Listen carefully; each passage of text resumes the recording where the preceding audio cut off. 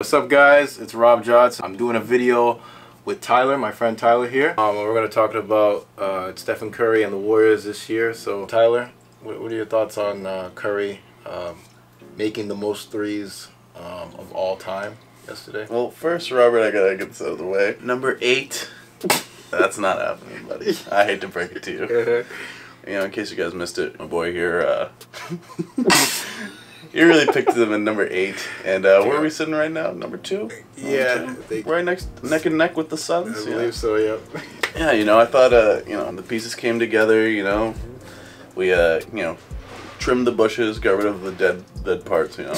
And, you know, I think their season's coming together with the GOAT, you know. The GOAT, yes, yeah.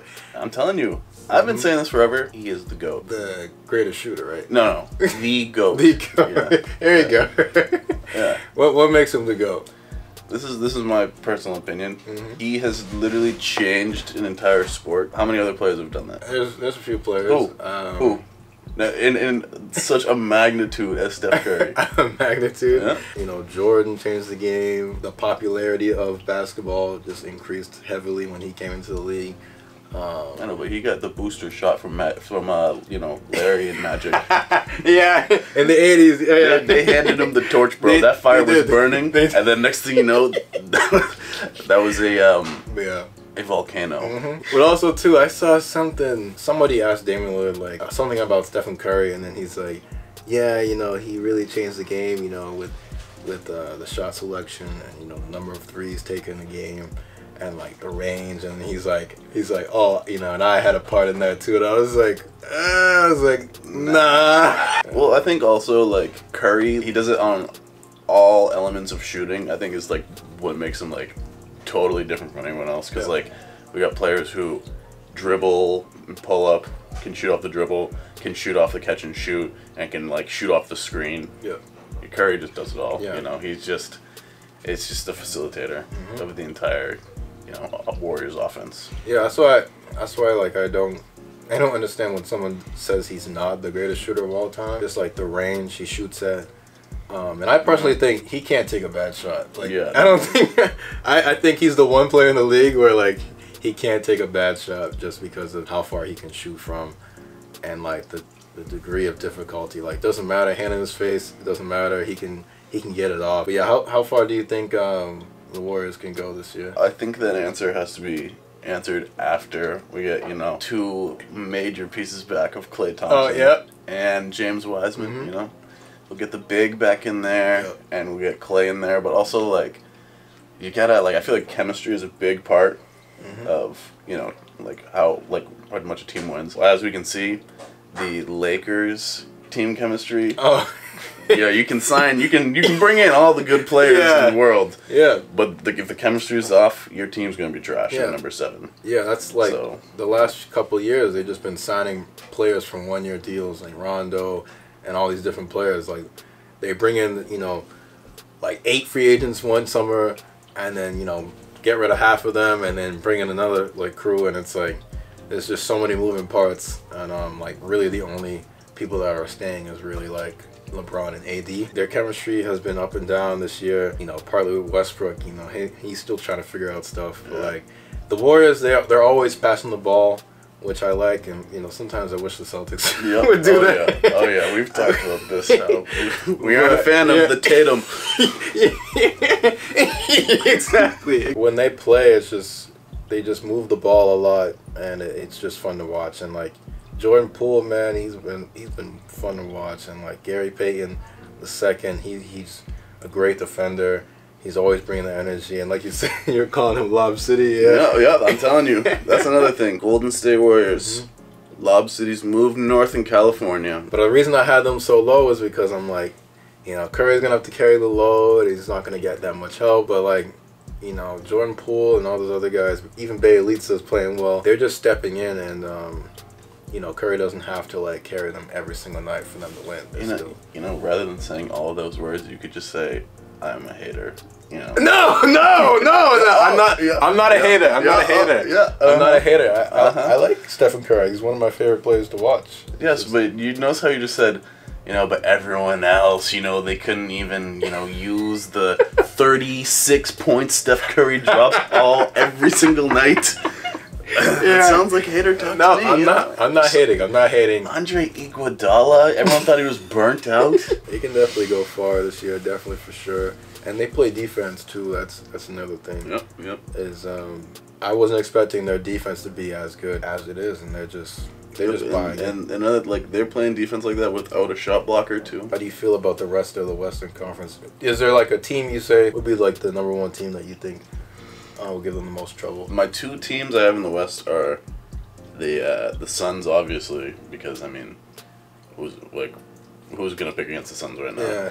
But then I personally really like the Jazz, but I think they're not like I'm love-hate with that team because I think they play really hard. I think they play defense. Yep. I think they also are another team that shares the ball, but at the same time, like the personalities on that team aren't like there's no like similar with the Celtics. There's not like a leader that everyone is you know has their back. Following, like Steph Curry has everybody on that team on his team. They have his back. He has their back. Yeah, the Jazz I like their team. Like even last year, I thought they were gonna be really good. I think I had them maybe a top 5 in my power ranking, but I didn't think they were gonna be #1 in the West. But yeah, they're a very talented team. They got a lot of great players. It's just that also too is that they just fall short in the playoffs. That's where I see the leadership coming. Yeah, it's like there's no. You should have beat the Clippers. Yeah. No Kawhi. It's just Paul George, really. You know, Reggie Jackson, but you gotta beat them. And yeah, the Suns, yeah, they're still you know playing well. And yeah, they play defense. They move the ball.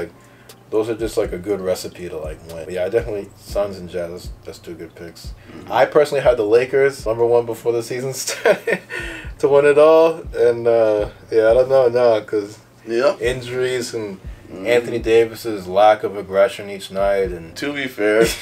I do agree, 2 great NBA players on one team is hard to pick against, but I just, A, the film, B, there's who knows about the chemistry because they scrapped everyone except for their 2 stars. Yep. You've seen the film of, you know, they turn over the ball, AD, I'll get the next possession. Yeah, exactly. Just sits on the other side of the court. Yeah, LeBron be doing that. It's just you gotta run back, you know. And LeBron's getting older. He used to not miss games at all, and now he's missing every other game. It seems You know what I meant to ask you about? What? I saw some highlights on my Instagram feed of a certain somebody. You know. Who? Well, he's a little chubbier now, but you know he was flying back in the day. Yeah. What do you think of that? What do you think of that guy doing? Are you referring to Zion Williamson? Yeah. He's probably my favorite player, out of Duke. At least the hype, you know, just being so fun to watch at Duke, and you know, there's the highlights, the athleticism, even the blocking shots. Yeah. But now he's bigger. You can see it in his face. You can see it in his arm, and yeah, he's not whatever he's doing. He's just not taking care of himself. And my dad pointed this out to me. He was like, "This man Zion had foot surgery over the summer, right? And he's clearly gained that much weight. And then you got a guy." So he's only been rehabbing for, 6 months. And then you got Klay Thompson, who hasn't played in 2 years. Still looks like he's the same way. Like he's fresh out the gym, bro. Exactly. He looks like Baywatch running down the court, dude. You see, he got the flow now too. He looks like Baywatch running down that court. You see those videos? Yeah. You got a guy who's been rehabbing for 2 years basically, and he's still looking like he's you know, the same way as he was been playing, the same shape. So yeah, he's clearly not taking care of his body. What do you think about Lonzo? Over in the Bulls. Yeah, Chicago. I told you he's in a better system. That's another team that moves the ball well, shares it. It's not just one person, you know, our favorite offense, post, ISO, everyone's moving the ball, sharing it. So that's another. I think that's where he's gonna thrive. Because he's never been that type of, you know. Yeah, like a scorer. Yeah, if they're playing fast, Lonzo's thriving. They're not playing fast, Lonzo's not thriving. Yeah, he loves to push the pace. When he was with the Lakers, they played it really slow. You know, he was playing better with Zion, you know, in fast breaks. It was fun to watch. But now, He's able to start over with Chicago, and they're playing pretty well. Yeah, I think the East is funny because there's no top dog. I feel the records are pretty close. Yeah. Anything else? I want to reiterate that's Steph Curry is the greatest player of all time. Spaces the floor like no other person. Shoots the ball like no other person. My analogy I told to Robert already is that when Steph Curry plays for the Warriors, it's basically 4-on-4 with a 20-point lead. But yeah, Stephen Curry is the greatest shooter of all time. The greatest player of all time. Yeah. Yeah, the greatest shooter. Yeah. I think he's among point guards. You're telling me no. Let's have this serious debate. You're telling me that Michael Jordan, Steph Curry, and LeBron James are in one draft class. You're telling me you're taking Michael Jordan over Steph Curry? Yeah, I'll take the two-way player. You're telling me you're taking Michael Jordan over Steph Curry? He's a two-way player. I like defense. You can get it. Steph Curry got KD. Oh my God! That's who you're attracted to, Steph Curry. No. You see what he's doing? You see what he's doing? He's trying to add in KD in there, bro. We're just talking about Stephen Curry. Bro, because people want to play with Steph Curry. Like people want to play with that. Yeah. Because if Steph Curry is out here sitting at half, running around half the defense and running around the other side of the court.